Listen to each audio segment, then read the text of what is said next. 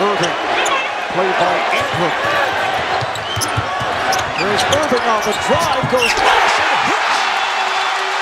Boston by 1. Celtics have to push it. Look for the pick and roll and someone to the corner. Down to 7 seconds. Here's Ingram, he got the step. Shot blocked by Horford. Here's Rondo, he scored! Buzzer! Oh!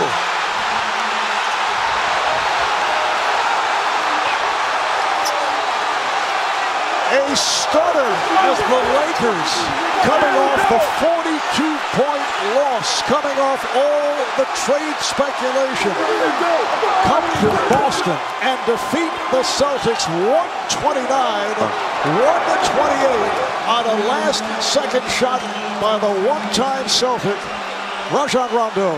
That's the way to come home.